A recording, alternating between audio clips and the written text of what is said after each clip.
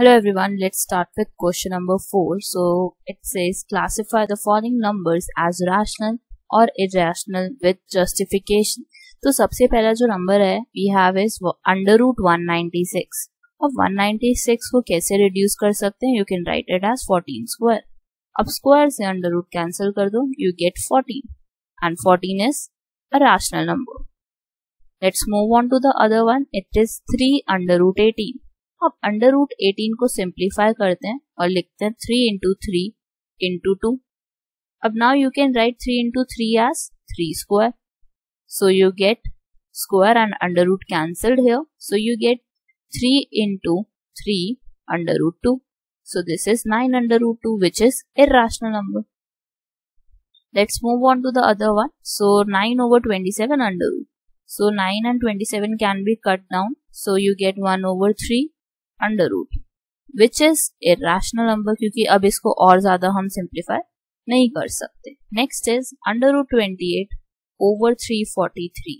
अब under root 28 को कैसे डिफाइन कर सकते हैं? You can write it as 7 into 4 over under root 7 into 7 into 7. सो सबसे पहले 7 और 7 को कैंसिल कर देते हैं. सो at the numerator you get under root 4 over under root 7 square. अब 4 को कैसे लिख सकते हैं? You can write it as 2 square and at the bottom we have under root 7 square. Square and under root gets cancelled out. So you get 2 over 7 which is in the form of p by q and therefore it is rational number. Let's move on to the other one, that is the fifth part.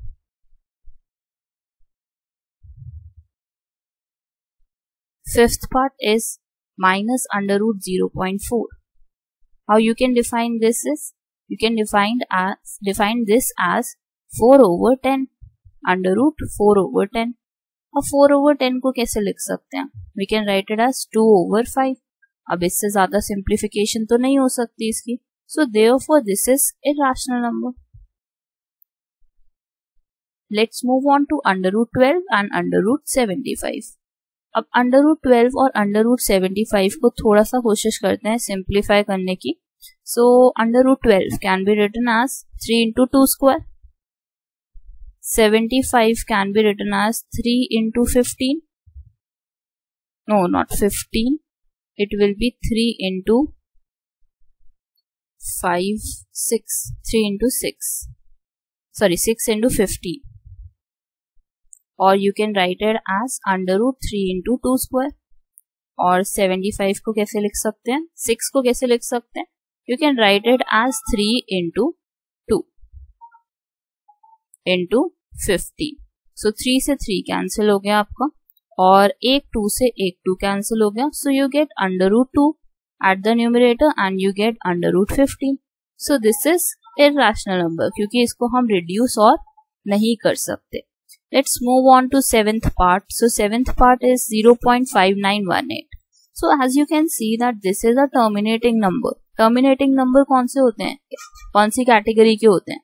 Rational number होते हैं. क्योंकि हम इसको कैसे लिख सकते हैं? We can write it as 5918 divided by 4 zeros. So this is in the form of p by q. So therefore it is rational number. अब बारी आती है 8th की.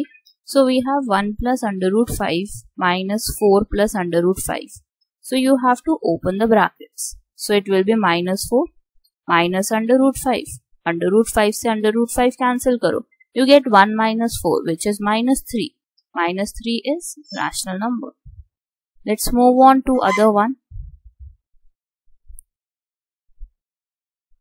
Other one is ninth one is 10.124124. अब इसको लिख कैसे सकते हैं? We can write it as 10.124 bar on it, क्योंकि 124 बार बार रिपीट हो रहा है. So therefore bar on it. और बार वाले कौन से होते हैं हमारे? They are rational number.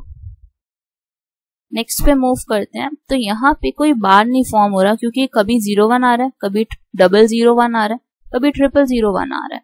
सो ये बार बार रिपीट नहीं हो रहे. Therefore this is non terminating one and non-repeating as well. So therefore they are irrational number. So this is the answer for question number 4. Thank you for watching this. Please like, share and subscribe to our channel. Thank you.